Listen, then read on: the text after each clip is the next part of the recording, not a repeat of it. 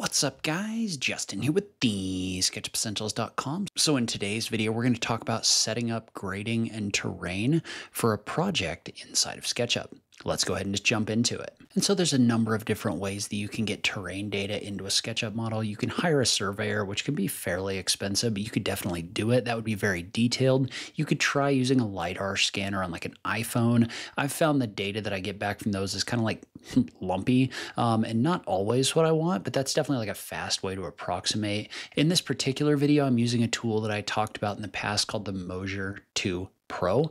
So this is a tool that basically uses motion-based technology to figure out like how far you've walked and also the ups and downs. So you can actually use it to generate grading data. So I talked about it in a previous video, which I'll link to in the notes down below.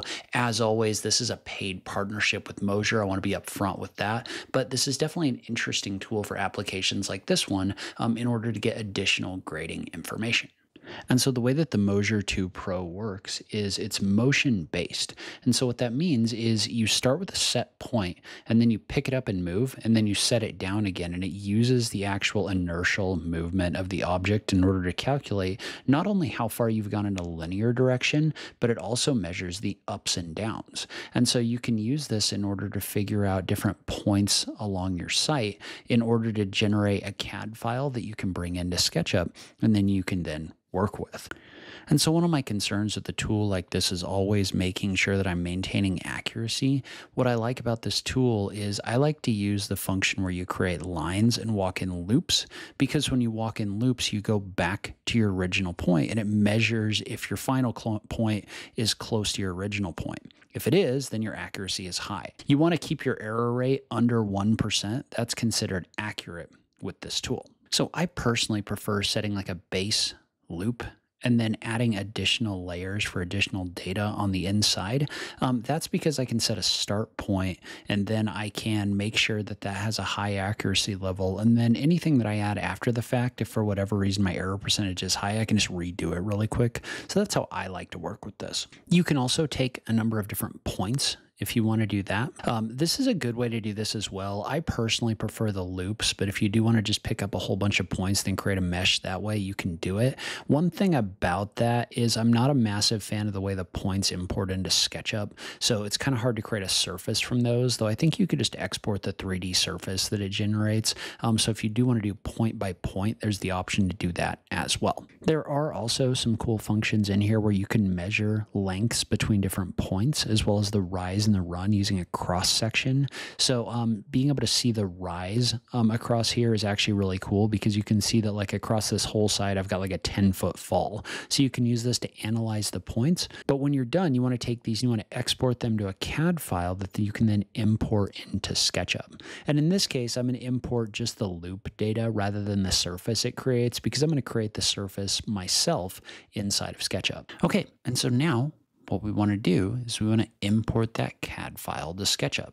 So you can just do a file import, and I just emailed that file to myself, by the way. They're really small coming out of Moasure because there's not a ton of data in there. So you can just do a file import. You can go find that file, and you can just click on import. And so it's going to bring this in with the different groups of things that you created in here with different tags. And so notice how I have the 3D points in here and the loops. I'm really only going to work with the loops. So one thing I haven't figured out, and I'm actually kind of messing around with AI for this, is I would like to be able to group each one of these points and then put a guide in the middle of them, because right now they're actual like 3D geometry that comes into SketchUp, and that's problematic because I really just need the point itself, and these actually come in as geometry, so I can't do a ton with them. That's something that may be a future video, but for now I don't really need to, because I've created these loops, and those are going to work just fine. And so what we're going to do is we're going to create surfaces using these loops. But the first thing I'm going to do is I'm going to double click in here, and I'm going to clean this up just a little bit, because I've got a little bit of overlap here. I've got this loop running across this loop right here. I'm going to go ahead and draw a line across this surface and erase out these edges so that I don't have overlapping geometry with my terrain right here.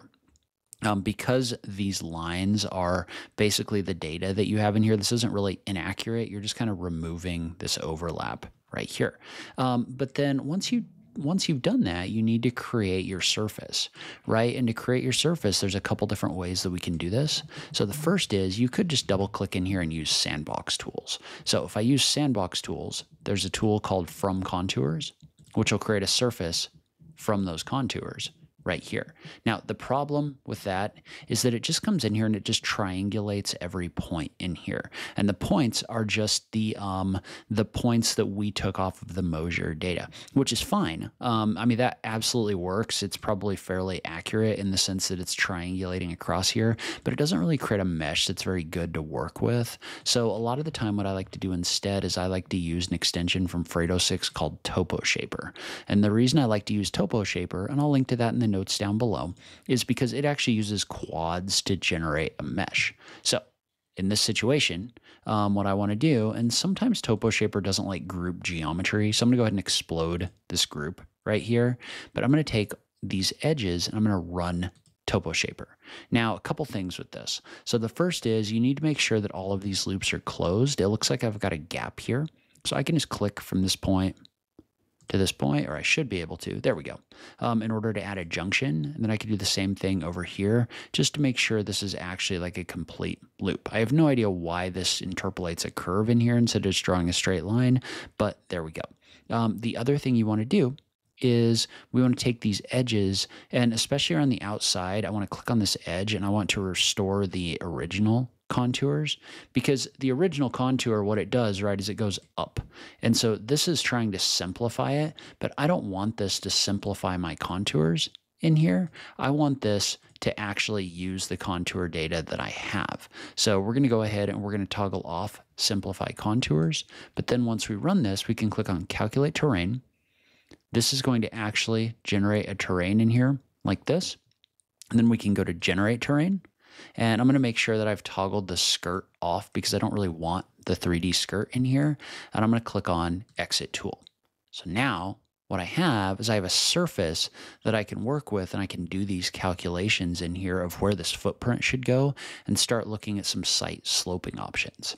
And so the first thing I want to do is a little bit of model organization. So I want to take all of the Moasure layers that I brought and I want to put them in a folder. So I'm just going to click just anywhere in this space. I'm going to add a tag folder. I'm just going to call this Moasure Data. And I'm going to take all of those layers and points, and I'm going to drag them into that folder. So then I can toggle this off. The next thing I want to do is I want to make sure that I'm keeping the existing terrain data in here. So I've got the existing terrain data. Well, I want to create a tag, and we just want to call it terrain existing. And by the way, if you do want to learn more about grading in SketchUp, you should definitely check out the landscape and civil essentials portion of my course. I can link to that in the notes down below, but it gets way more in depth on working with sites like this one and how you can actually create grading and other things like that. But I've got this, and I want to put it on the terrain existing tag, but then I want to edit it, and I want to do a copy, and I want to do an edit paste in place. And for this new one, I want to add a tag, and I want to call it terrain proposed. And I want to tag this on terrain proposed. So you should now have one of these that you can toggle off for the existing and one for the proposed terrain. The proposed terrain is where we're going to be able to actually do our work here.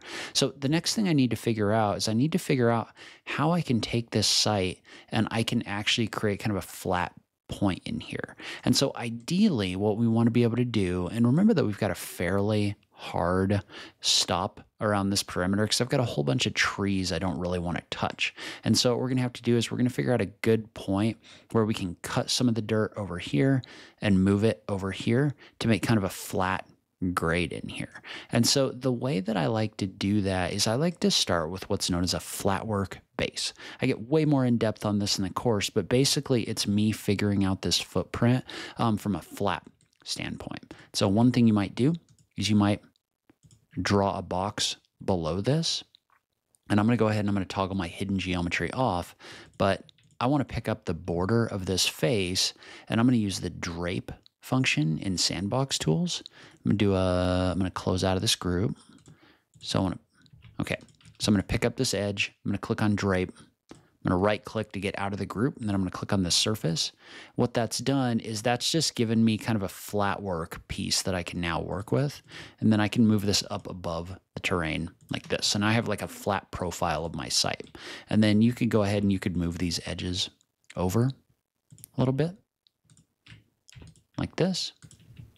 But now I've got a flat surface that I can work on. I'm going to go ahead and I'm going to put that in a group, and I'm going to put that on a tag, and we're going to call this something like conceptual dash flatwork base right here. And I'm going to go ahead and tag it so that I can toggle it on and off like this. Okay, so now we're going to start setting the footprint of our building. And so the first thing I want to do with the footprint of my building, and actually before I even do that, I want to go ahead and set up this site, because basically what I want to do is I want to take as much of this as I can get. So I want to figure out how far away from the existing perimeter I want to be in order to start doing the grading. Because over here I've got a retaining wall condition that I don't really want to mess with. So I probably want to be about 5 feet from that. And then I've got trees over here, which I really don't want to cut down. So I probably want to stay about 5 feet away from those trees as well. That gives me the remainder of this hill to kind of work with. So what I'm going to do with this base is I'm going to go ahead and I'm going to take this surface up here. I'm going to offset this in by whatever those bounds are going to be. So in this case, I'm going to offset this in by 5 feet. So when I do that, that gives me a surface right here that I can actually double click on. I'm going to go ahead and do a Control X and cut it. And then I'm going to click out of this group and do a paste in place. And what I want to do is I want to drape this down on this existing surface. So when I do that, right here, that's draped all the edges down. Well, now I can take this interior surface, select it, and I can just delete it because I don't really want that in here anymore. We're basically going to grade as much of this as we can in order to make this transition kind of smooth. But I can go ahead and delete out this surface. And now what I want to do is I want to start by roughing out a footprint of my building. So in this case, I'm assuming it's going to be a 12-foot by 20-foot building right here. So I'm just going to draw a box that's about that size. And then I'm going to take this and I'm going to move it down. So notice how when I move it down, I can kind of figure out where on this site this is going to go. And remember, if it's higher, then you're going to have to add more fill down here, and you probably don't have that much dirt. So you want to find a location that kind of like splits the difference so that you're going to have enough dirt on site. What you don't want to do is you don't want to have to import dirt because you're going to have to go find it somewhere. So if anything, I'd prefer a little bit of an export just because if we need to like get rid of some dirt or something like that, that's a lot easier to do. You could just kind of move this over here and just bring this whole thing up. So what I'm doing is I'm just kind of like eyeballing this location in here and figuring out where is going to be ideal. Now there's a few constraints in here that you might think about. Like for example, I've got a house with a window over here. So I might want to move this down a little bit more so that the building isn't blocking the window, but then you don't want it to be so far down that you've got like a massive cut on your hill. So I'm just kind of moving this and figuring out a location that kind of makes sense like this. So I think this is probably going to be a pretty good one. And this kind of maximizes the view down the hill towards the mountain that's over here. So I think we're in pretty good shape.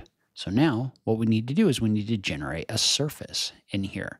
And the surface basically needs to take into account this footprint right here. And so what I'm going to do in this situation is I'm actually going to start by taking this object and I'm actually going to cut it. I'm going to double click in here and I'm going to do an edit paste in place so that I'm now editing inside of the terrain group. But what I'm going to do is I'm going to use an extension known as Soapskin and Bubble from the SketchUp extension warehouse. You can download this one for free. And basically what I'm doing is I'm going to use this tool in order to generate a surface. And so to do that, you need a closed shape. And so what I'm doing is I'm just kind of drawing edges in here so that I can select this entire loop in order to create this surface. And there's a tool inside a profile builder. I think this is also contained in, I think it's SketchUV, called the Smart Path Selection tool. And what this tool does is it helps you pick up a whole bunch of different edges. I use it all the time. And what that's going to do is that's going to allow me to select this perimeter right here. like this. And by the way, we do get more in depth on this in the course. So if you do want to check out that course, I will link to it in the notes down below. But I've gone too far with my selection right here. I want to just start again. And notice how this just kind of does a smart selection in here.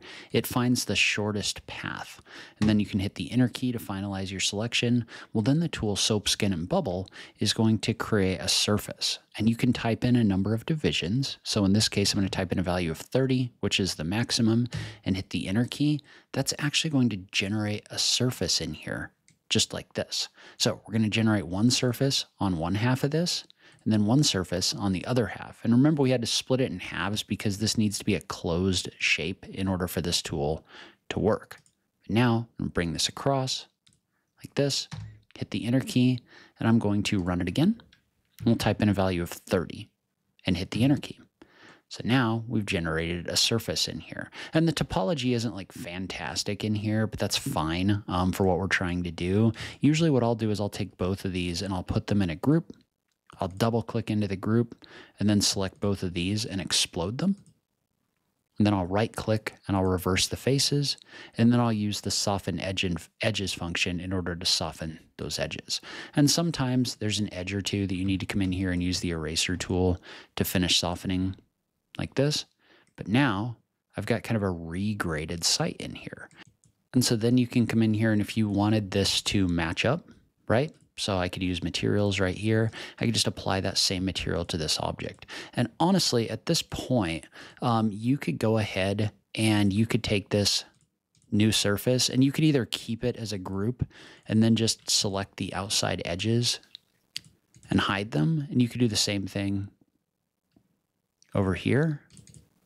So in this case, I'd probably use that smart path select again, but you could select all of these edges around the outside and hide them just like this, so you have a smooth transition. All right, so that's where I'm going to end this video. If you want to learn more about landscape and terrain modeling, you can do that inside of the SketchUp Essentials course. I'll link to that on this page. If you want to check out more information about the Moasure 2 Pro, I will link to that in the notes down below. But I'd love to hear from you in the comments down below. What did you think about this video? I just love having that conversation with you guys. As always, thank you so much for taking the time to watch this, and I'll catch you in the next video. Thanks, guys.